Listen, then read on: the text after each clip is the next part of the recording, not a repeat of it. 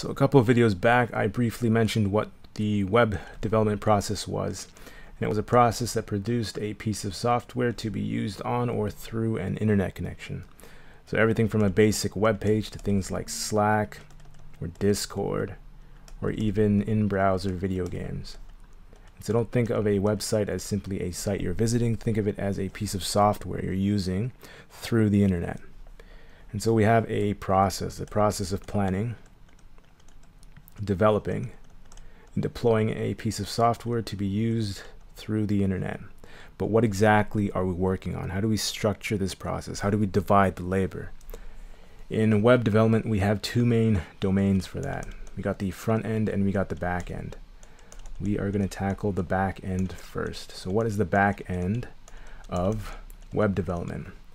Well, this is where we handle persistent data. That is data that we need to exist outside of our user's one session with our app or our website. What does that mean? Well, let's say we have a sign up form. And so the user's signing up for our site or for our app. They're filling out a form with a username or an email and a password. We need to store this data somewhere other than our user's local machine. If we store it on their machine and their machine dies, they lose it, maybe they uninstall the app to reinstall it, we might lose that information. So the back end is where we handle and manage information that we need available, even when the user is not available. And there are two main structures in the back end that help us do that. We call them the REST API and the database. Let's tackle the database first. What is a database? Database is simply a computer or a network of computers that specializes in large amounts of storage space and the means to manage that storage space. And so you could think of a database as a stripped down version of your computer.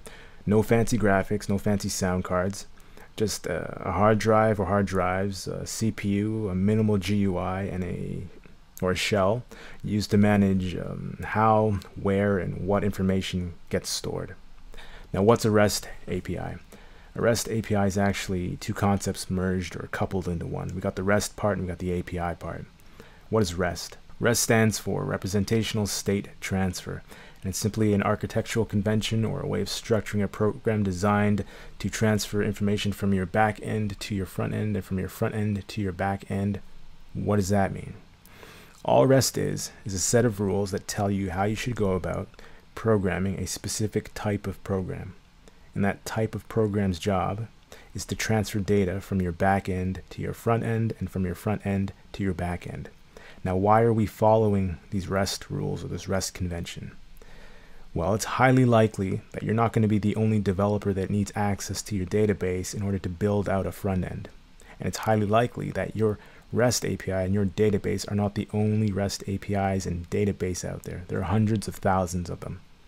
And so if every developer programmed their own REST API the way they saw fit, that means every other developer would have to understand how that developer thinks about transferring data over the web from front end to back end and back end to front. It would be absolute chaos. And so for that reason, we agree to follow a sort of convention. This is the REST convention. It follows, or it's based on HTTP, Hypertext Transfer Protocol.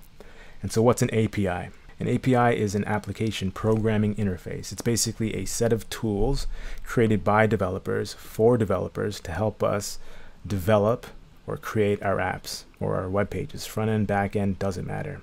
And so you could think of it like a restaurant. You go to the restaurant and you sit down and you have a meal. Now the chef has tools, a knife, pots, pans that they use to create your meal. You never interact with the chef's tools. Those tools are for the chef only to create your meal. You just consume the end product. In a similar way, or the exact same way, an API is a set of tools used by developers for developers that we use to develop our apps or our web pages, and the end user never sees. And so you could think of a REST API like a shipping company. So we have a shipping company. And on the right here, we have the database or the warehouse where we keep all of the cargo. These are boxes. And on the left side, we have us, the developer or the user. Not the user in the sense of using our program, but the user of the shipping company, a customer of the shipping company. And so we tell the shipping company what we need from the warehouse or the database. The shipping company fetches it for us and then brings it back to us. This middleman is what the REST API is. And REST tells us, how do we build the shipping company? How many doors do we need? Where do the doors go? How many security guards do we need? Where do the security guards go? How many trucks do we need? That's what REST is responsible for. REST API is the middleman in between us and the goods, us and the sensitive data, us and the cargo. Now we could go directly from our front end to our database. Don't ever do that. On the front end, all that code is visible, so you don't handle sensitive business logic on the front end. Instead, we go through our REST API, because our REST API does error checking, it does validation checking, it does authorization checking. If we test out or pass the tests, then we get access to the goods. The goods go back through the REST API and then back to us. We need a middleman, a security guard. That's what the REST API is. And that's what the backend is. A place where we hold persistent data that we need available even when the user's not available. Now, what is the front end? The front end is a lot easier to understand. It's basically the user experience. What elements get put on screen? Where do they get put? What's the layout? What do they look like? How about navigation flow? Once they sign up, where do they go? Maybe like a welcome page? How about error pop-ups? How about information pop-ups? Everything the user sees basically gets handled by the front end. You could think of the front end like a house. You got appliances, you got your wallpaper, lights, fridges, all that stuff. The back end is like the sewage pipes and the electrical wiring. We need the back end to make the front end more personal for the user. Now here you're asking, where's the JavaScript? I thought this series was full stack web development with JavaScript. Where, oh where is the JavaScript?